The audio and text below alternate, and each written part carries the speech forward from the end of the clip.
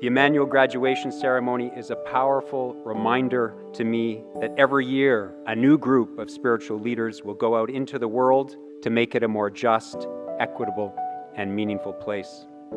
Ours is a world in desperate need of such service and also sustenance. It's a world in need of your strong and resolute voices championing important social justice causes wherever you head next.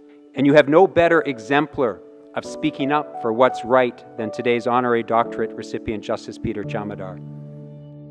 I can attest that what Peter learned at Emmanuel became integrated into his legal practice. The theological education he received from Emmanuel College and Toronto School of Theology helped him to make some courageous decisions that made a huge impact in lives of many.